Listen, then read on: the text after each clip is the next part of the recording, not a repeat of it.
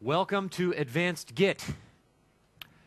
Is there anyone in the room who doesn't know Git, hasn't used Git before? Could I see hands? Right there. Okay, there and there. You guys, please leave. Now, you'll be all right. This is not going to be gentle if you don't know Git. It's going to be a little bumpy, but you might learn some things. And then when it's time to have me back over here to teach an introductory Git class, that'll be just that much easier. But I am delighted to be here. I love JavaZone. I love Oslo. This is just nothing but fun for me. I'm Tim Berglund. I'm a GitHubber. I joined GitHub about 5.5 weeks ago as a part of the training team. So part of my job is to make it easy for the entire world to use Git and GitHub. A lot of that means I spend time in the classroom at enterprises who have bought our enterprise product. And fortunately, it means I also get to be places like this talking to you. TL Berglund on Twitter, tlberglund at github.com, github.com/training. If you want to contact me, I'd love to hear from you. Now, you're not going to see a lot of slides today.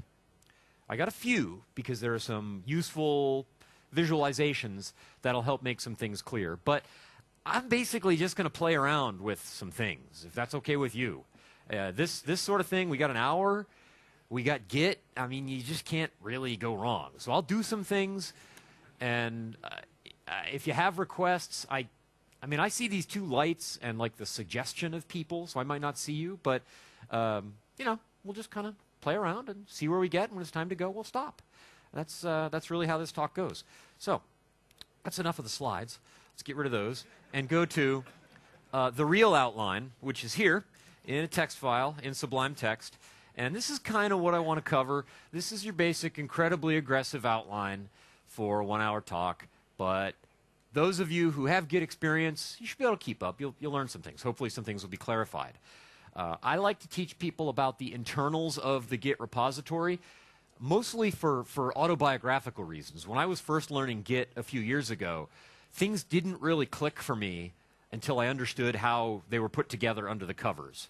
And I don't know why that is, but I've got like this little cognitive hang-up where if something appears to be magical, I don't reason about it.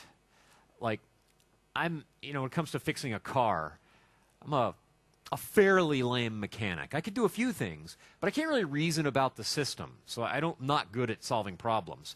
But when I learn how the system works, like I did in Git, then I can think through it more. So I want to teach you some internals. So I'm going to do that. Was anyone in my lightning talk yesterday? If I could see hands there. A good number of you. I'm going to redo some of that. Not any faster, not any slower. But maybe twice will work better. So we'll do that. Rebasing. Who rebases here? Oh, look at all of you. All right. You already know this. This is great. I'm going to make sure you really know what's going on in a rebase. For those of you who don't, you need to know. It's not that hard, but you need to know what is going on so you can think through whether it's a good idea. Believe me, when I teach teams how to rebase and try to connect that to branching strategy and release management strategy, this isn't a technical thing that Git does with graphs. This is like politics. I mean, people get mad at each other when they really try to reason through how to merge and how to rebase and what branches mean. So, big stuff. Okay, interactive rebase. Who interactively rebases? Rebase-I. You guys are so awesome. All right. But some of you don't, and you'll need to know what that is. It's not so bad. Maybe we'll cover rebase on pull. That'll require us to get up into GitHub and have some things going on in a repository there. That's pretty powerful stuff. That's something I recommend in all cases. Maybe, I don't know, we'll do a pull request. We'll see if that works out. External diff tools. Maybe we'll hit that. So Git has a diff command that'll show you how two commits differ or how your working tree differs from a commit or how your staging area and your working tree differ, et cetera, et cetera. Maybe you want to see that, so I'll try to cover that. Some fun tricks with logging. The ref log, if you don't know what the ref log is, that alone will be worth the price of admission, and it doesn't really make sense to talk about the ref log without understanding a little bit about how reset works. And this is normally an afternoon. But you guys are smart. Okay. Enough. Let's do it. Let's get started. So a couple more pictures. I do like some of these pictures. the architecture of a Git repository, this is what a commit looks like. Now, those of you who use Git and are familiar with it and are using it on your team and people branch and merge and pull and push and all that, you see a graph. Whoa, no, that was not called for. There, okay. That's what we're supposed to see. You see a graph normally in the log of repository activity. This is not that graph. That's a graph of commits. This is what a single commit looks like, how a single commit is broken down. See, the weird thing with Git, imagine if you were explaining source control to an undergraduate who hadn't used source control before. You'd say, well, you check in each version of a file, and, you wouldn't want to store a whole copy of everything on every check-in, because that would be stupid, right? You just store the deltas or the changes from file to file, which is how almost all source control systems work. Most people assume Git works that way too. It actually doesn't.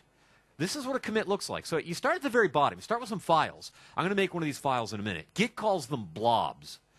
And they're stored in this object database according to the hash of their contents. When we write a file into Git, we hash the bytes and store it in this file based on the hash of those bytes. You see the numbers 8D162 and 51D22 in those little boxes.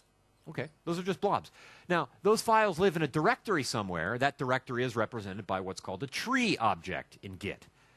And a tree object really is just like a directory listing. You see there, think of it as a text file. It says, well, I have a blob. The value of that blob is at 8D162. I could go look that up. And by the way, it's called logo.jpg.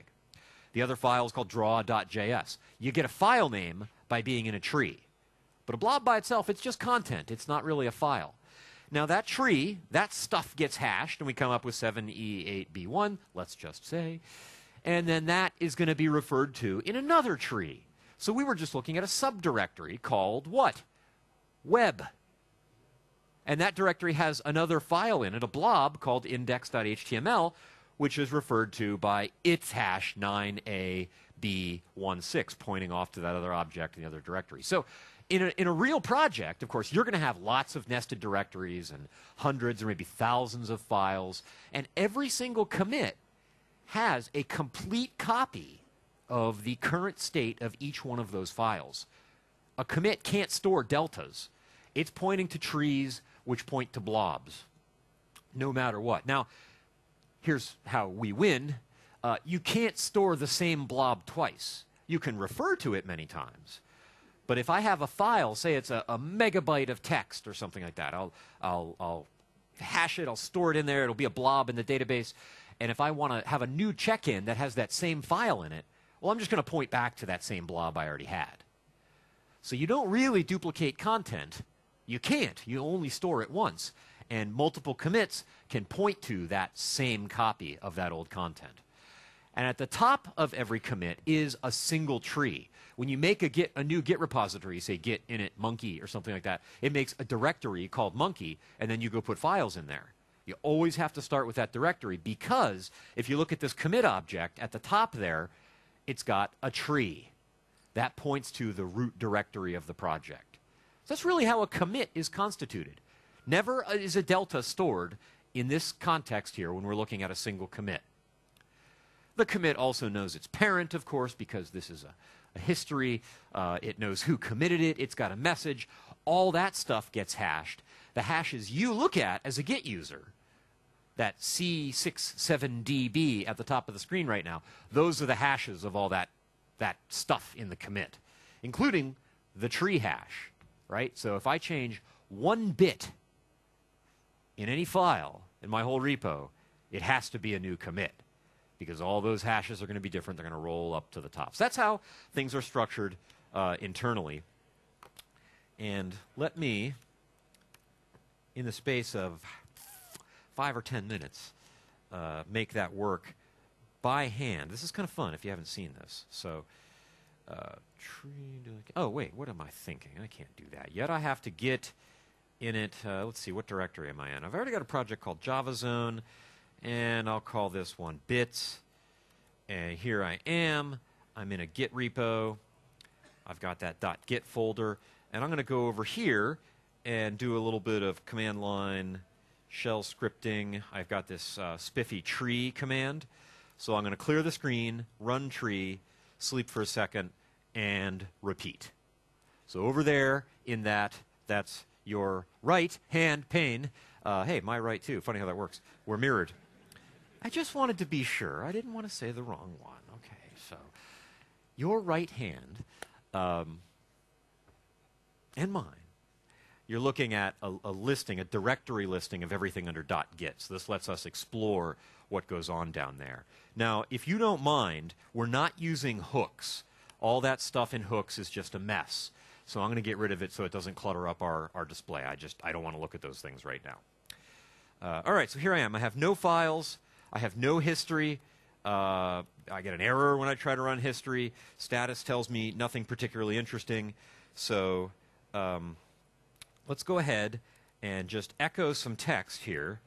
And we'll use a famous poem, maybe familiar with.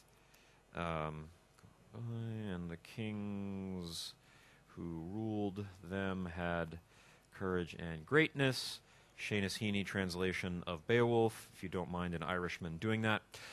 So anyway, if I just were to echo that, there's the text, okay? I don't want to make a file. I'm not using a text editor. That's way too mainstream. This is hipster here. So I'm going to echo that, and I'm going to pipe it to a command that you might not know real well. It's a command called #object. Now unless you're a Git committer, a Git hacker, or a crazy person, you probably have never used or maybe even seen this command before. But assuming we're all software developers here, there's a really nifty lesson before I finish the tricks. A really nifty lesson that we can learn as developers that make us better programmers by looking at the architecture of Git. Typically, I would do this with the add command, right? I'd use a text editor, then I'd add it, and then I'd commit it. Boring, mainstream. Add and commit are the top-level commands that we normally see. They're called porcelain commands. Just so you think of the things that you use in a bathroom. You use porcelain. All right, this friendly user interface. You can kind of stumble around the middle of the night and figure out how it works. Gets lots of work done, very high level of abstraction. Think of yourself as an API designer. You've probably done that. If you've done it, I'm sure you've done it badly. Maybe you've done it well. I know that's true. I will at least admit to having done bad API design. So what happens when you design an API is you think, all right, what do I have to do? What's the job and what's the abstraction that I'm exposing to the world? What am I talking about in my system? You come up with that abstraction, you say, okay, here it is, you document it, you publish it, people use it, they start finding some corner cases. They say your abstraction starts to break down here and there and in other places, I don't really like it. So you as an undisciplined, young, unprincipled API designer, you think, okay, what I need to do now is screw up my API. Maybe the data types need to be a little more complex. I'll overload some methods so there are more versions of them because we have these corner cases we need to cover. And before long, you've got something that's harder to understand and a much messier abstraction. Not what Git does. Git presents to you add and commit and log and diff and these commands that you know and love in the basic class. Underneath those is this entire other layer of maybe 120 commands called the plumbing commands. In the bathroom, you use the porcelain. Behind the porcelain is the plumbing. Usually, you don't mess with the plumbing unless you're a professional or something bad has happened. Or you need to do something a little bit unusual that isn't covered by the abstraction of the normal devices in the bathroom. So there's a word for this. This is called an onion skin API. The top layer of the onion is the one you present to the world, and that covers 80% of the cases. When it doesn't, you peel it back, and there's this documented layer underneath of other APIs. So you just became a better programmer, and I haven't even made an object yet. Let's do this. I'm going to use #object, and this is something that add is going to call under the covers. And there we go. Notice over here, I've got an object now. Let me shrink that up a little so it fits. Beautiful. All right, and it's given me the hash of that object. You see the structure here. My hash is 1E0D4EE, etc. I get a directory named 1E, and then the other 38 characters of the hash. Hey, cut that out. The other 38 characters of the hash in the actual file name. So I'm going to copy that. I've got now an object, and I can print it out. Here's another command that's printing out, pretty printing the contents of the file. And I actually don't need to present to have all that. That's a little messy. I can just go for a little. I can ask what kind it is, and it says, oh, okay, that's a blob. Well, that's great. Now, I still don't have anything staged. In fact, Git isn't even upset that this file is here. So I'm going to have to update the index or update the staging area. Those are synonyms. And I'm going to set the permissions on the file. And I'm going to say there's my hash code again. I'll just paste that in. And I'll say this file is going to be called beowulf.txt. And did you mean cache info? Yes, you did. Like that. And now status says, I see you have a new file. So we've written to the index. Again, something add would do. Now, notice the file has been deleted and it's also new. Just let that sit for a minute. There is no file. We're making this up as we go along. So I'm going to use another plumbing command called write tree. Keep your eye on the right-hand pane, the objects directory. Watch what happens. I get another object now, bf8cc623, etc. This guy right here, which is a tree object. So if I were to cat file that and ask what type it is, bf8cc, it's a tree. If I were to ask to pretty print it, I get that directory listing. A tree is just a directory listing. So good, we've written that tree. Now what do we have to do? Well, moving along here, status is still a little bit unhappy. I need to actually make a commit from that tree hash with this message. And I get a third object. There is actually a commit now. Let's see, does log work? Log still doesn't work. What does status think? Status, let's be clear here, clear this. Status is still a little unhappy. Okay, well, another internal to look at is, number one, under .git we have this head file. And down here we have this refs directory, refs heads. Refs heads is where branches are stored. So if you have a branch called feature and a branch called master and a branch called monkey and a branch called JavaZone, those are all going to be files under refs heads. As you see here, we don't have a branch. Now head, oops, don't type over there, type here. Head, sometimes we use the cat command for that. Head tells us what we think we're on right now. What's the current commit? That's a symbolic ref in there saying, well, I'm not going to tell you the hash, but why don't you go look up in refs heads master and figure that out from there, and that's why this is failing. So we need to write that refs head master. And for that, we have the outstanding command, update refs, and we'll write to refs heads master with, not that, but what was the hash of that commit that I've cleared away? It was BF, wasn't it? We'll find out. Somebody help me. Was it BF? We'll find out. This will be really broken. No, non-commit object. All right, cat file type 3f62. That's a commit. All right, so this thing, so we will update ref to 3f and all of that, and it's quite happy. Status is better. Log is totally happy. It's telling me all kinds of things. So I've got to commit. What I don't have in this extremely unconventional and hipster way of committing is an actual file. So now that I've committed, I can go to a nice and familiar command, checkout, and I'll say, well, let me check out from the head. And what do you normally use checkout for? To switch from branch to branch, right? It's going to go to that branch or that hash and make your working tree look like that thing. I don't really want to switch branches. I want to grab a file. So I'm going to say, we're going to check out. We want to go to the head, but I just want to operate on the Beowulf file. And you'll see the syntax in the status message. Sometimes it'll tell you to use this to revert if you want to rage quit your changes in a file and just go back to the way they were in your last commit. This is the syntax you use. And in general, this idiom applies to other commands in Git where you have git, command, something, option switches, all that stuff in there. -- separates all the option switches and parameters from a list of files.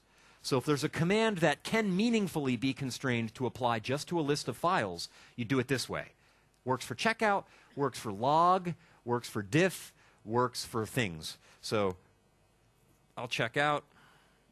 Status is finally happy. I have a file, and the hardest way to create a text file ever with echo, I'm hardcore like that.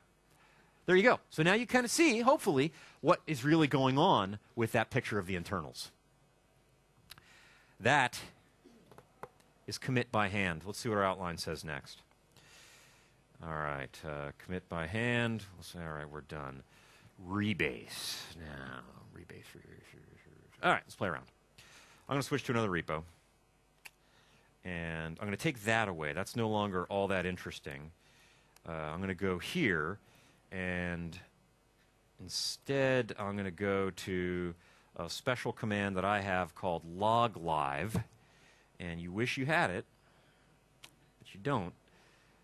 And if you don't have it, that's because you haven't asked me. I'd be happy to give this to you. It's in a gist somewhere. Send me an email. All right, here we are.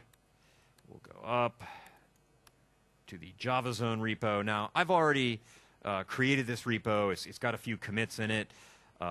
It's got a file called Caesar.txt, which has some lines from Julius Caesar, the Shakespeare play, from the part where Mark Antony discovered that his friend had been murdered by bad guys, and he was saying a bunch of bad things were going to happen to Rome. That pretty much all turned out to be true.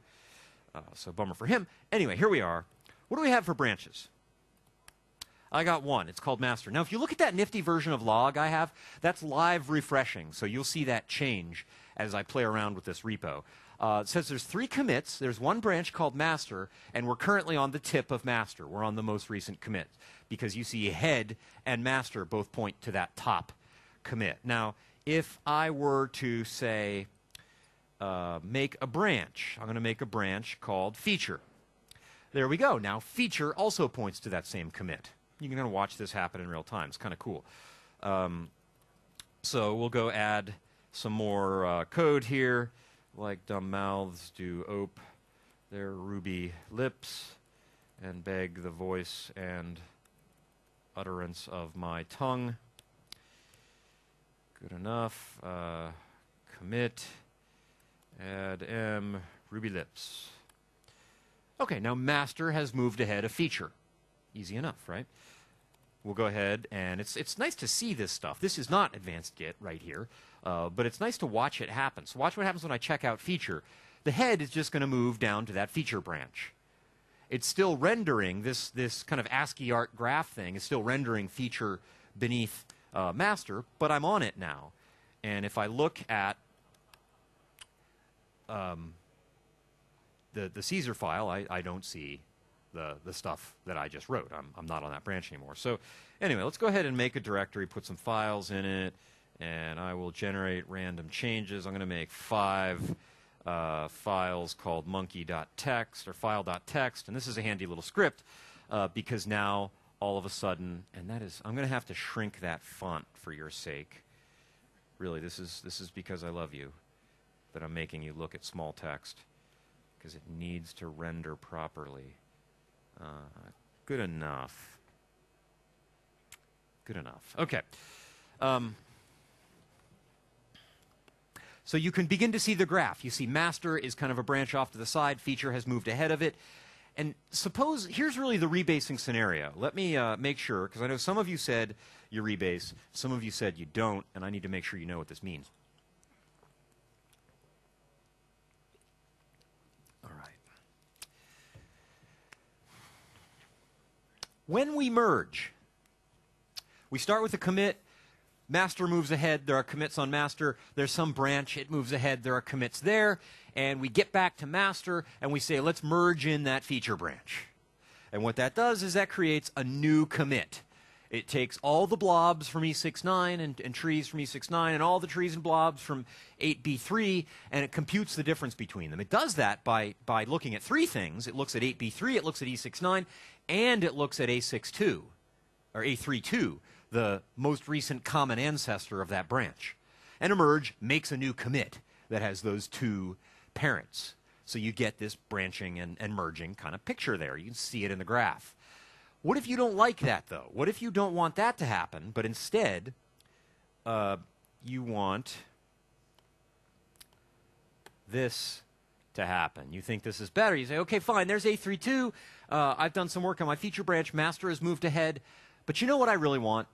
I wish I had just branched right now from 8B3, and I instantaneously redid all my work on top of the state of 8B3. I want to make it look like we took turns rather than branching and working in parallel. So rebasing is going to take those commits, D19 and E69, rewrite them. Their hash is not going to be D19 and E69 anymore, and make the parent of D19 8B3. It like moves them down, shifts those commits in time, and rewrites them. So now when I merge, I still have to merge, but it's a very trivial kind of merge, a special merge called a fast forward, which means I'm on 8B3 and I want to merge in E69 prime. I don't need to create a new merge commit because there's no work to do. Since there are no longer any new commits on master, I just need to move master forward to E69, and I've got topologically not necessarily a graph in general, but a line. My repo stays straight. There are some projects that are trying to maintain this discipline comprehensively, so no merge commits ever. That's another political issue. I've never been able to convince someone of an opinion other than the one they started with about which is the right thing to do here. Frankly, I've had more success in political arguments than I have in branching and rebasing. It's just terrible. So, you have one that you like, keep doing it, and GitHub loves you. So let's actually do this. This is over here safely away from electronics, so cap may stay off. All right, I want to help the graph look a little bit more reasonable. So I'm going to go check out master. I need another commit. I need another commit on Caesar. A curse shall light upon the limbs of men, domestic fury, and fierce. Civil strife shall cumber all the parts of Italy, and blood and destruction and all that stuff. Okay. Domestic fury. All right, there we are. So now we've got two commits on master. See them at the top there, head and master. Feature has got those 5 commits, and we've still got a little bit of mess there. You know what I can do? I'm skipping ahead a little bit here, but I don't mind. I don't mind. I'm gonna just go here real quick, and I'm gonna go to the end of this line. No, I said the end of the line, and I don't need the author name. So we're going to stop there. You guys didn't see a thing, okay? None of this happened. No, I insist. Okay, this is for your benefit. You're seeing how things work here. This is absolutely advanced Git. All right, so did I? Oh, look at that. I didn't have to work my alias. Dang it. So I don't use the alias in the log live command. I have that whole log mess right there. So let's get the Tim's Berglund off of there. We all know who wrote these commits. I just want a little more space to be good to your eyes. As I was saying, there's our graph. You see master. You see feature. Here's what I don't want to do. All right? I don't want to do that because now I have a merge commit. But, oh, wait, I did it. You ever do that? Like, wait, I didn't want to merge that, or that commit was a mistake, or, It turns out you have a tremendous amount of flexibility in recovering from errors like this, even if they are contrived for the sake of performance. If I go push this to GitHub right now, and somebody pulls it, I'm hosed. Or really, if I want to be a good citizen, if I push it, I need to assume that someone has pulled it. And I don't get to rewrite this mistake. Once it's shared, it's shared. But this is a local commit. It happens that all of these commits are local. So all of this history is mine. And I get to be master of my own little world here. And that's a good thing. There are a few commands I could use. Now, if I just knew what I wanted to do, I could say, look, I'm on master right now. I'm on master, and what I just did I don't want to happen. I want to reset the commit that master is pointing to. I want master now to point to FC60168, the domestic fury commit. I want to undo the merge. So I could use reset hard. Reset is a complex command. There are 3 separate flavors of it, soft, mixed, and hard. What hard does is it's going to change the value of master, the commit that master evaluates to. Show you another plumbing command. Rev parse. Anything that could be interpreted as a commit. A branch, a partial commit, or a partial hash, a tag, some other ref spec, any of these things gets parsed by rev parse into a proper SHA-1 hash code. So somebody make a note of that, 896E2C. Somebody write that down. I'm not going to remember it, 896E2C. I still won't remember it. That's what master is right now. So we'll go ahead and get reset hard. That's going to change the value of master. And I'm looking over at my log here, FC60. That's enough. You only need to provide enough of that it's to where it's unique inside the repo, at least 4 characters. And this is a pretty small, you're looking at all the commits, and only one of them even starts with F. So that's definitely unique. And I'm going to reset hard, which means not just change what master is pointing to, but also make changes to the working tree. I should show you that. That's my working tree. I merged in that branch. It's got files, file 1, file 2, file 3. Rage, I don't want those, so I don't have them anymore. The merge commit is gone. All I have is Caesar.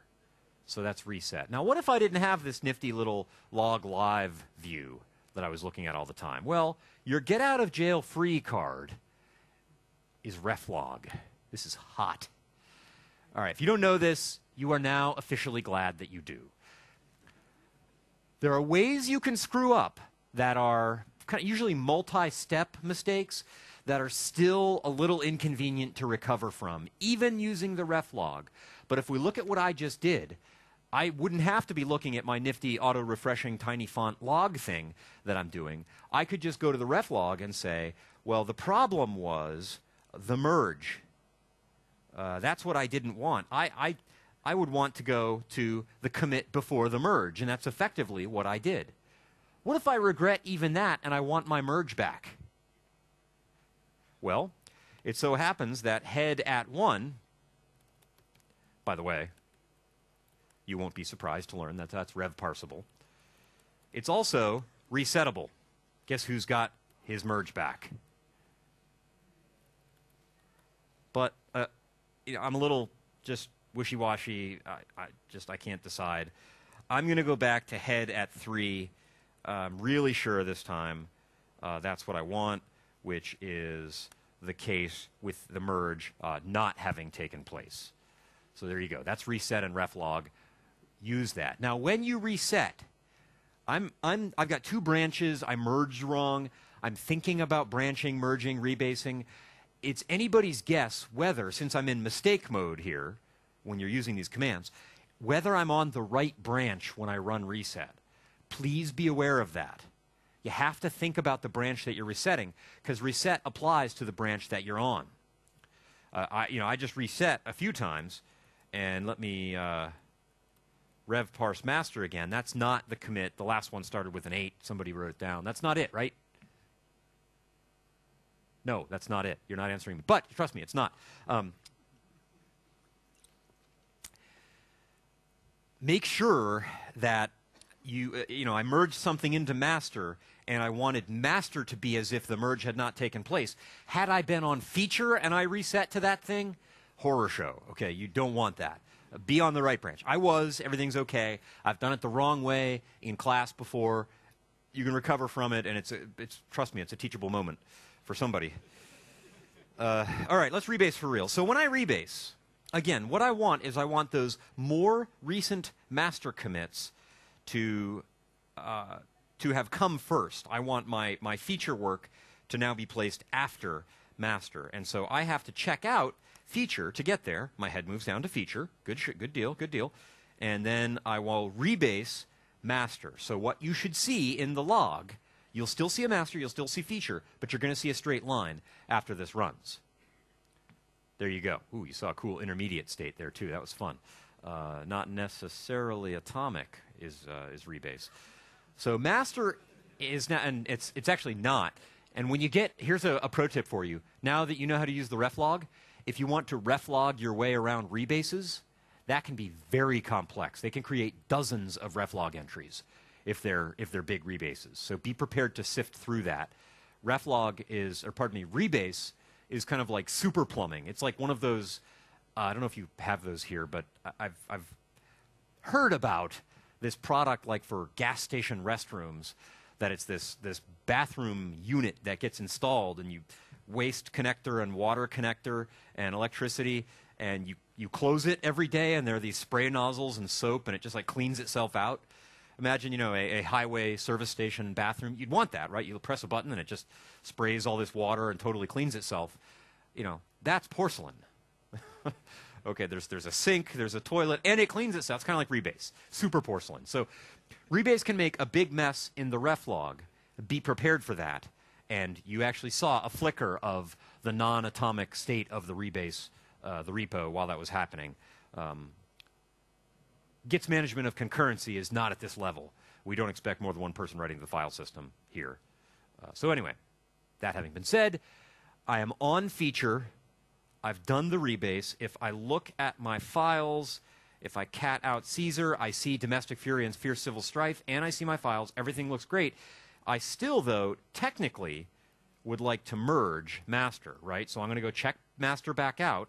Pardon me, merge feature. And when I merge feature now, there are no new commits on master to be reckoned with. It's a straight line. You can see it in the picture there. All I need to do is say, hey, master, you're not there. We'll just go up to the top right now, please. And that's what that is. That's what a fast-forward merge is. And it says fast-forward right here. A fast-forward merge is simply moving the head, the branch, the ref, changing that value, calling update ref under the covers. You know how to use update ref now. So checkout, or pardon me, merge was doing just that. All right, we're keeping up pretty well here. We're good till 4:40, right? 16:40? There's a lot more pain left. This is good. This is good. Let's just take a look at where we are. We rebased. No, I take that back. We said, oh, wait. We did reflog, and we did reset. And we sort of hinted at advanced logging. I'd like to tell you a little bit more about how that command works if we've got time. Let's look at the interactive rebase. Because here I am. I'm looking at my history. And from the bottom up, I've got initial commit, noblest men, prophesy over wounds, ruby lips, a random change to file 1, 2, 3, 4, 5. Yes, thank you for committing every 10 minutes because you felt insecure if you hadn't committed. And I now have a repository full of worthless commits. Here's the deal. If you are the kind of person who feels good about committing on a checkpoint basis, or more to the point, you get anxious if you haven't committed recently, that's probably a good trait. That's a better trait than every 2 weeks. So if you have to pick, that's so much better. But there's kind of this sensibility in Git where a commit isn't really a point-in-time snapshot. I mean, it is. It can function as one. But a commit should tell a story. There are certain commands like cherry pick, for example. Cherry pick is a command that lets me go grab a commit, say from somebody else's feature branch. I'm not ready to merge their feature branch. It's just not ready yet. But they have this one security bug fix that's in their branch, and I just need that one commit. Cherry pick will let you pull that branch over and say, identify it. They send you the hash over IM. It's 8D6B12. Say, okay, get cherry pick 8DB2, blah, blah, blah. And you'll take that commit and add it to your branch right where you are without merging any of the rest of the stuff. Great command. Okay, highly useful command. These top 5 commits are not all that cherry pickable. They're checkpoint commits. Checkpoint commits don't tell a story. They just mark time.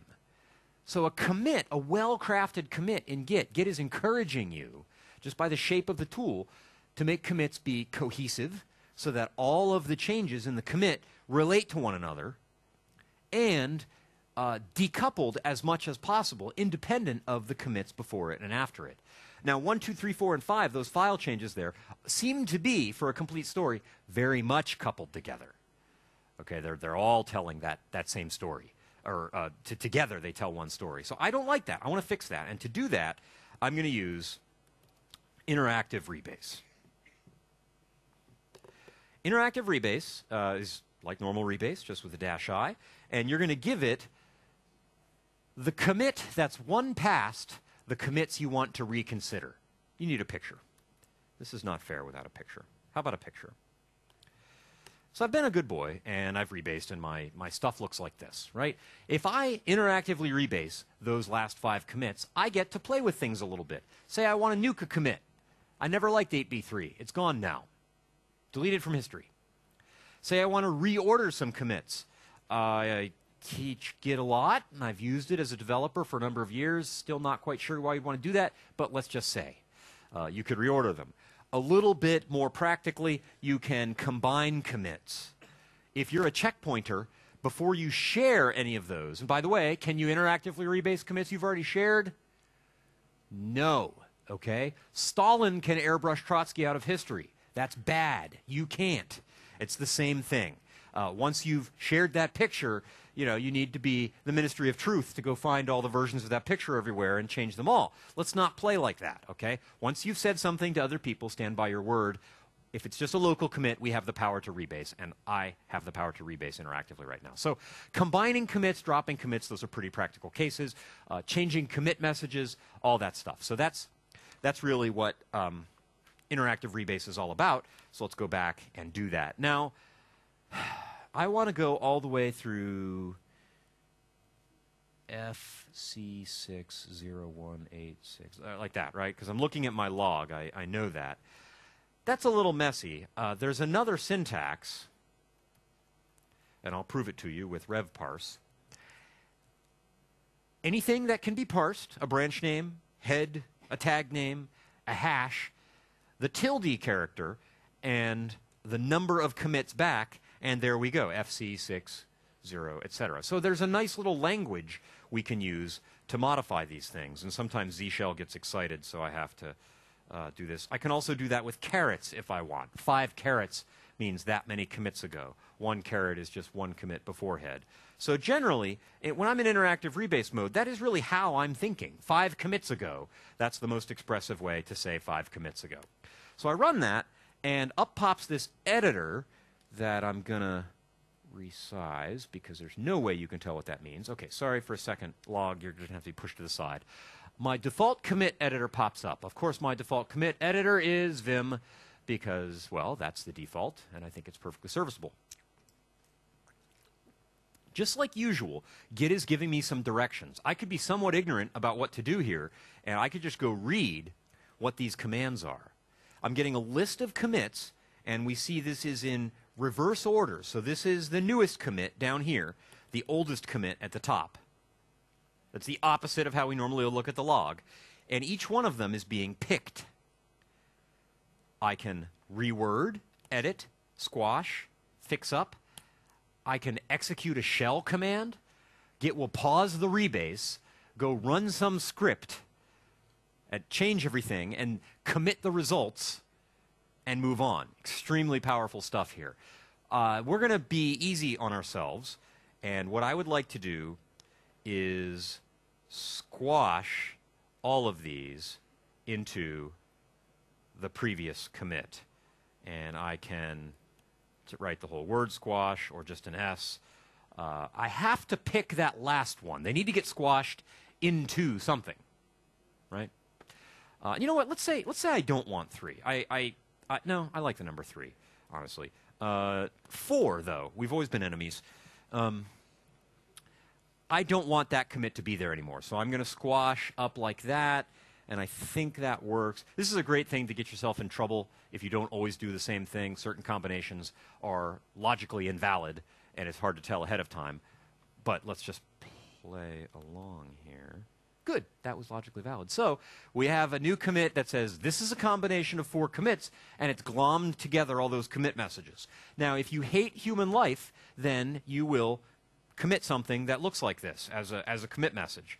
If you have a little bit of love for your neighbor, then you'll do this, and you'll say some random changes to files 1, 2, 3, and 5. Winning. Save that. Let's go ahead and make a little bit more room for the log so you can see what's happened there.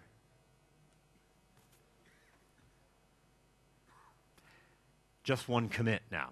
Used to be 5, but I've just got 1. And it tells a much more complete story. So let's go ahead and... That's not going to be able to have that much room. We apologize for any inconvenience. Whoa. Nope.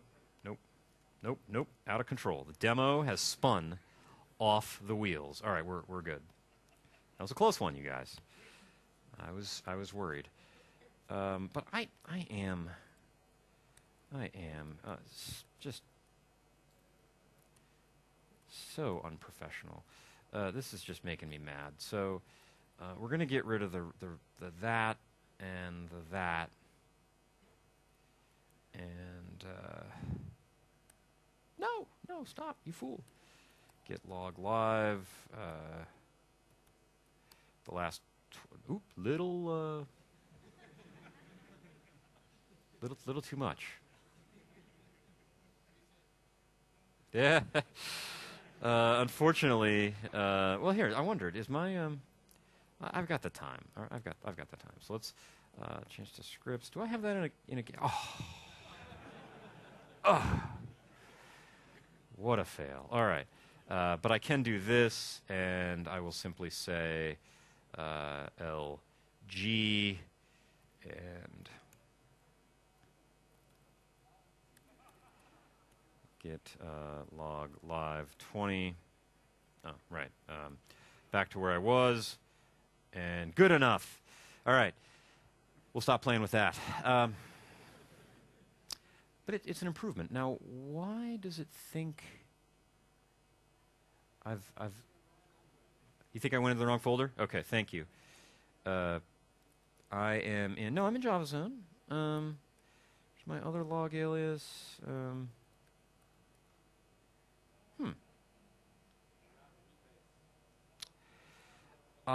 I did, but that was a good thing. Well, let's check out the ref log, you guys. There's no reason to be upset. As the gorilla says, there is no need to be upset. Oops, back to Chrome. If you're not familiar with the meme, you need to be. So there is officially no need to be upset. Let's go look at the ref log, because I am legitimately curious. I'm not making this up, because it shouldn't look like that. So, oh, I did, yeah. Okay, so what I want to do is basically, in most cases, undo is head at 1. So I'm going to get reset hard head at 1, and you're going to look much better. And we're going to move quickly on from this.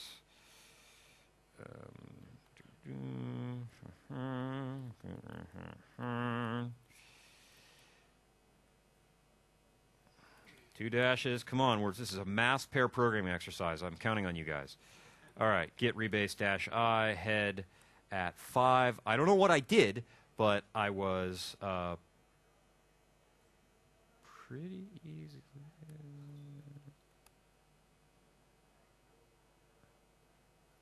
I'm not on the wrong branch. I'm on master. Thank you. Who said that? You are correct. I need to merge feature. That's why I'm confused, because it was supposed to be the next step, but we went and screwed around with the log. But again, you learned some stuff about how the log live script works, and you're glad. After you're done with a rebase, this kind of rebase, merge, particularly if you're dealing with a feature branch where commits might be shared, a rebase of this kind is essentially a preparation for a merge. All right, so my mistake, I didn't merge right away. So now let me merge feature into master. Everybody's okay. I see everything that I want. And I will now, because I reset past that, and I'm still a little angry at these. So get rid of 4, squash, and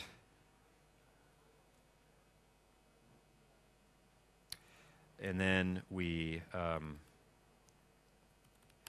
rage quit feature, and it's done. See? And we do have all the files we need. I got file 1 through 2, 3, 5 are there. Caesar.txt is there. Everything is the state I want it to be in. Okay, where are we? We are at 9 minutes. We got to pick wisely. I did interactive rebase. Pull requests? No. Diff tools.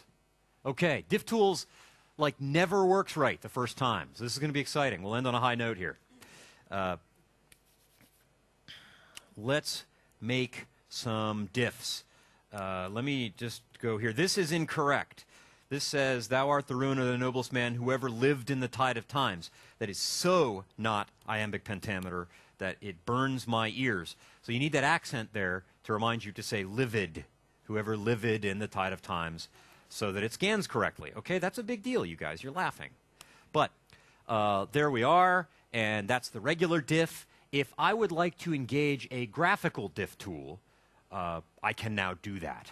So I have the Perforce merge and diff tool installed on my computer. It's apparently free. I was having a discussion with somebody with the finer points of the license, and I'm doing this in goodwill and with a clean conscience, thinking that I've got this right. If counsel would like to contact me, you know, that's fine.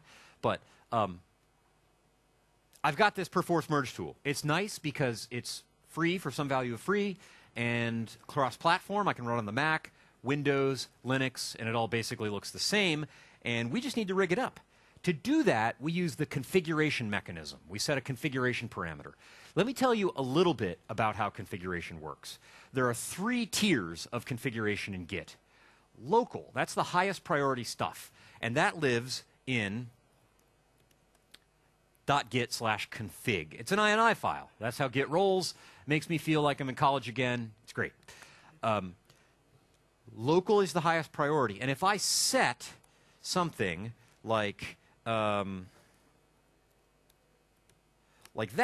then the default is to put it in config, and that's fine. That's going to work just fine. It's not going to be a problem at all. If I want it at the level of all of the repos for my user, I call it global. And I can read that parameter out, and inside this repo, that's true. If I get up out of the repo, it's false.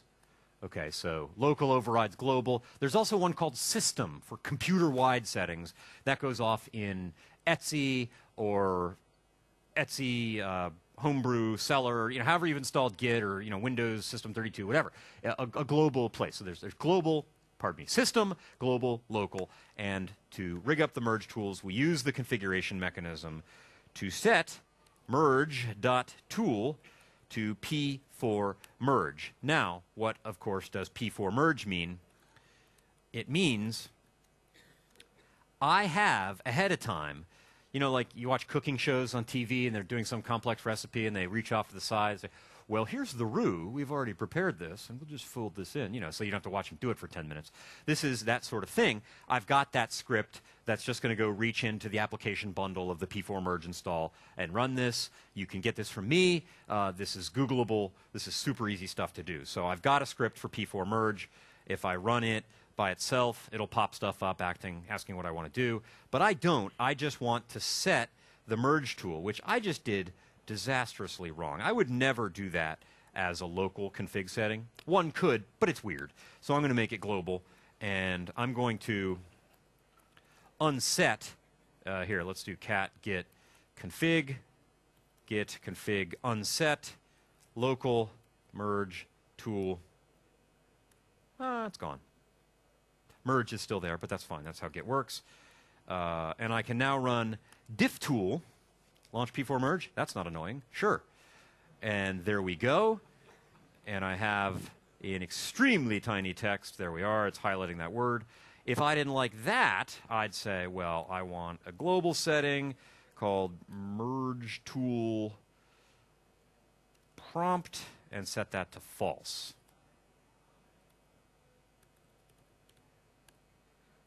Boom, every time. Supposing, all right, this is crazy. What I'm doing right now, 4 minutes to go, is absolutely insane. Domestic fury, fierce civil strife shall cumber all the parts of Italy. Blood and destruction shall be so in use, and dreadful objects so familiar that mothers shall but smile when they behold their infants quartered by the hands of war. It's bad. Blood and destruction. Git checkout. Don't worry, folks, this is going to work. B, feature branch. Caesar. That stuff is going to go seriously wrong in Rome, yo. Commit defective Shakespeare. Okay, we'll check out master. We'll merge feature. It's broken. Wait, what?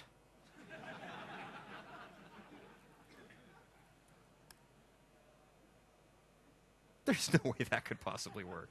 All right. Oh, I know what I did. All right, so no, we're not done yet. We got 3 minutes.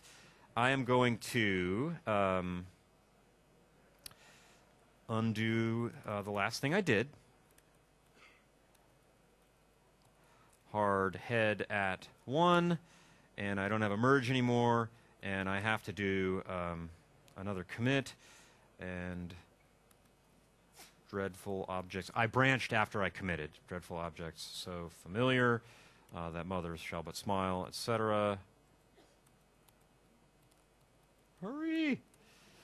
All right, there we go. Now, let's merge feature, and boom. All right, I don't like it. I have to go sort through all that myself. Well, I can set, at the global level, the merge tool to be P4 merge, just like I did with the diff tool. And I can set the merge tool prompt to be false. And normally I build this, I go through this all slowly and build up the drama, but there's no time for drama. Keep temporaries. Set all those things, nice and convenient. And now I can run merge tool, and it just comes up, and I can go down here and say, dreadful objects so familiar that mothers shall but smile when they behold their infants quartered by the hands of war. And with that cheery thought, everything is resolved now. Status still thinks it's been added. I can commit. I've got a message, and there we go. The merge tool has worked, and we have what we need. So that brings us really to the end. We covered a whole bunch of what we wanted, a few things we could have done that we didn't, but thank you very much, guys. Been great having you, and thanks to JavaZone for inviting me out here. My pleasure to be here. Thanks.